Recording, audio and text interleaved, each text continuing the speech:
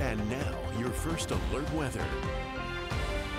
Our big weather picture is pretty much stuck in limbo, which means we've enjoyed the beautiful sunshine out every single day for the past couple of days. Temperatures haven't really changed too much.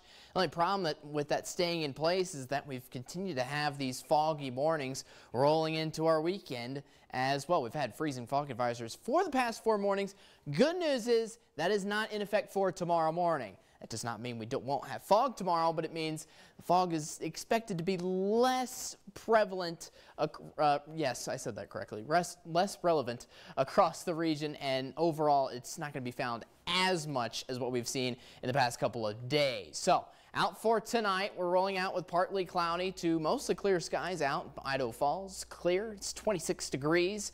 Winds nice and calm at 0 miles an hour for the moment. Here's a big picture of things in the Viperator. High pressure is off to our south. That's what's been protecting us, giving us a nice inversion of that foggy weather for the past couple of mornings, and giving us plenty of chances for sunshine into every single afternoon. The thing to look forward to moving into the future is that low that's just creeping along in the Pacific Ocean just off the coast of California. That's the next eye and system that could give us some chances at wet weather heading into the work week.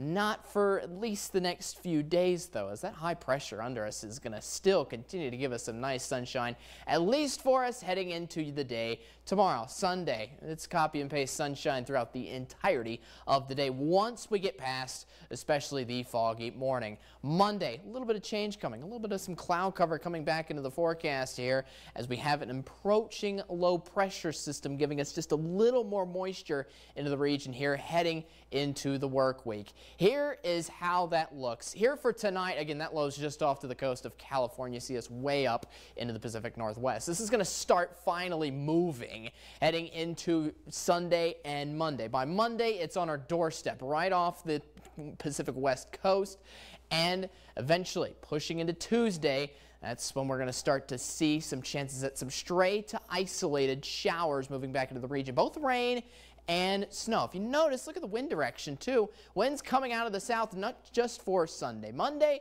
but continuing into Tuesday and Wednesday. That gets those highs rocking back up into the 40s. If you notice, that system quickly clears out as well. So I'm only expecting stray to isolated chances at rain or snow, not a full good push of scattered snow across the entire region. So overall, high pressure is going to win out even with that system coming in for the first half of the work week. Temperatures remaining in the 30s here for tomorrow before taking a good increase, especially into the work week, into those lower 40s.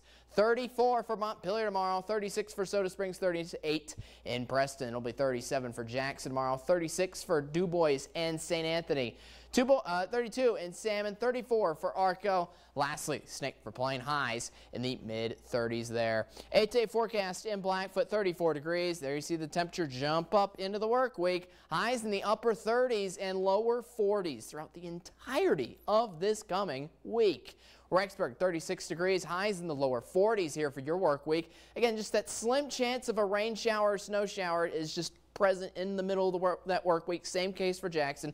20 to 30% chance of showers Tuesday, Wednesday, and Thursday, but I'm not expecting one big push of a system rolling on through. Overall, that system is only going to give us just some light winds, some light snow, and Tuesday and Wednesday. That's not going to be even found in Salmon tomorrow, or Salmon on Tuesday and Wednesday, excuse me. Pocatello, 37 degrees, highs in the lower 40s throughout most of your work week. 34 tomorrow night, Idaho Falls. Again, those foggy mornings continue to roll in for the next couple of mornings, but at least we keep the sunshine out and just only keep those slim chances of snow present heading into the middle of this work week. Now, let's toss it over to Sam.